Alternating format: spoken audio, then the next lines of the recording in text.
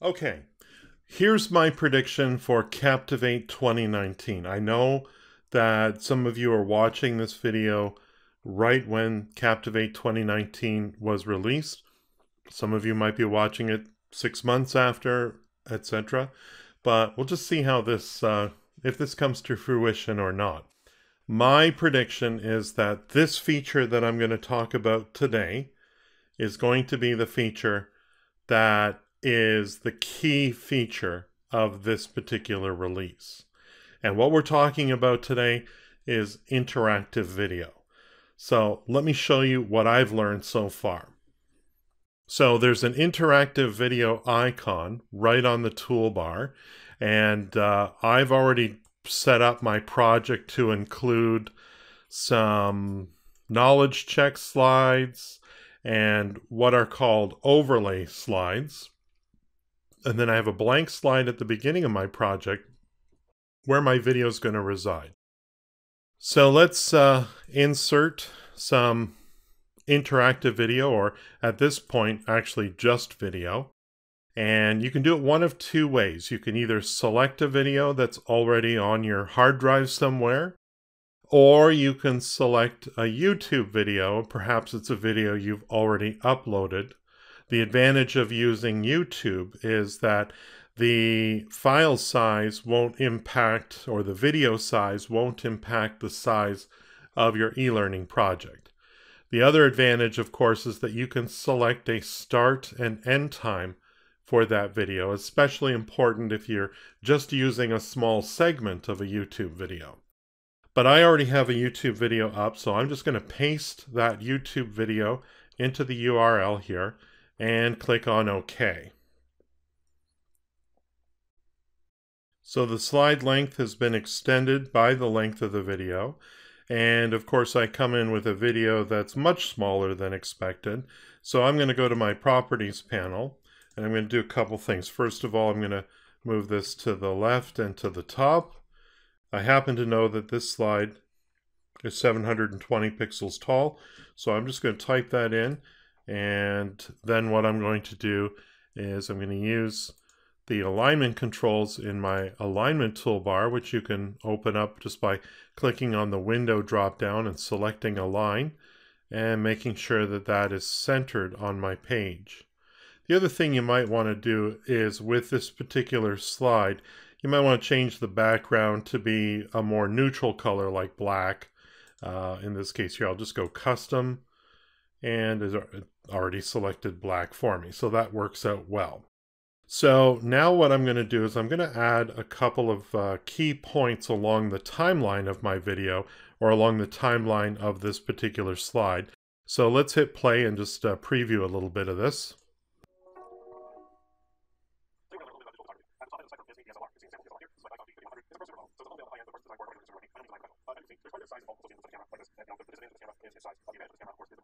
So at this point, I want to bring an overlay slide in to provide some information that actually accentuates that point about it being high quality.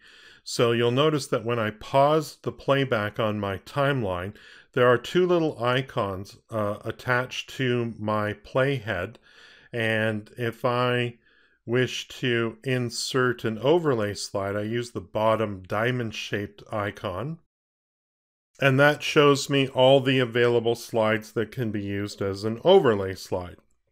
In this case, here's the one about DSLR, so I'm going to click on that, and I'm going to insert that at this point.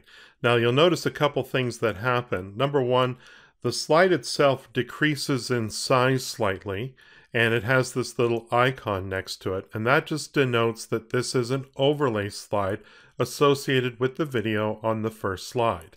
And of course it changes position so that it's right next to that video. So I can continue to play this project, and I'll put in the remaining overlay slides for each of the different types of cameras that I talk about.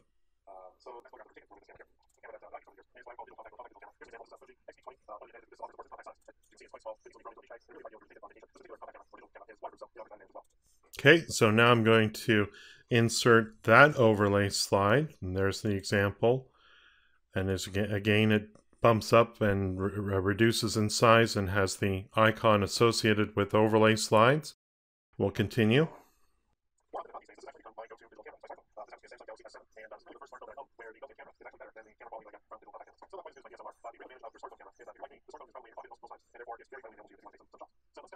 So I think right about there is where I want to insert the overlay slide for that. So let's test your knowledge on what I've just explained to you. I'm going to move it back just a tad bit. For the remainder of this video, there will be a couple of knowledge check questions, and we'll see how you did. Okay, so now the next overlay I'm going to insert is actually a knowledge check question. So we'll go ahead and put that in.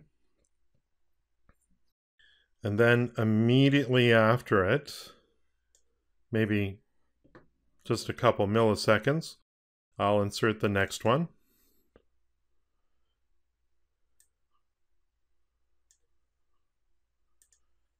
And then the final one. Now, of course, I want to make sure that these knowledge checks are set up correctly. So what's going to happen if I fail to get the knowledge check correct? Well, maybe I want them to view the video once more. So let's go back to the beginning and we'll pick a point on the video. I'm not going to subject the viewer to my title slides here, my title card, but just at the black point just before I start speaking there, I'm going to insert what's called a bookmark, and that's the top of these two types of icons. So let's click that, and we'll just call this beginning. Or I'll just say begin. There we go. So now let's take a look at our knowledge checks here. There are a bunch of different questions. They're all similar to one another. And if I go to the quiz properties panel, I've selected all three at the same time, and on the last attempt for each of these, I'm going to jump to bookmark and expect the users to watch the video again if they fail to answer the questions correctly each time. And of course, I'm also going to give them 2 attempts, and of course, if they are successful, I'll just continue playing. So I think that's pretty much set up good to go here. Let's do a preview of this project and see how it works. So we're going to go preview. Now, your instinct might be to use the regular project, but unfortunately, because there are certain types of interactions in this, specifically the interactive video and use of YouTube videos, you won't be able to preview it this way. So we're going to hit cancel here. And we'll go preview and choose HTML5 in browser. Alternatively, you could press F11 to get the same type of preview.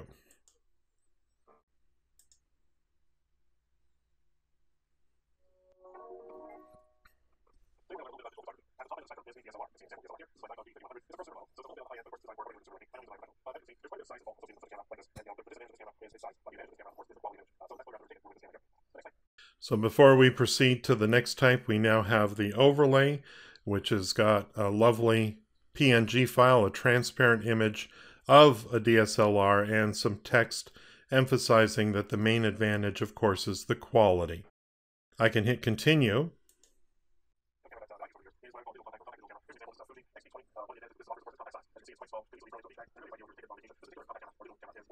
So again, the main advantage of a compact digital is its size.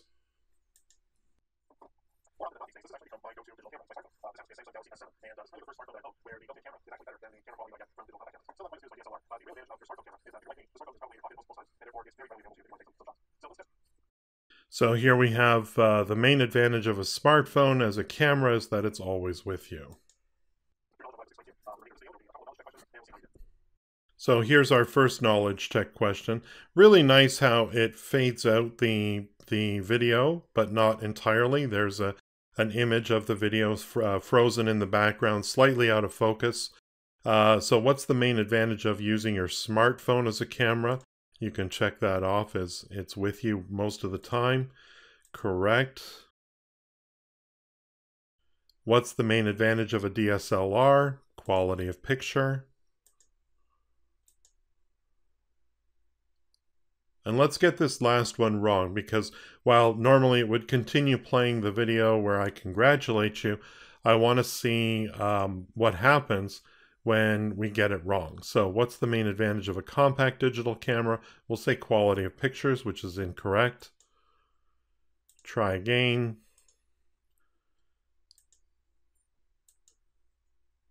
Today we're going to learn a little bit about digital photography.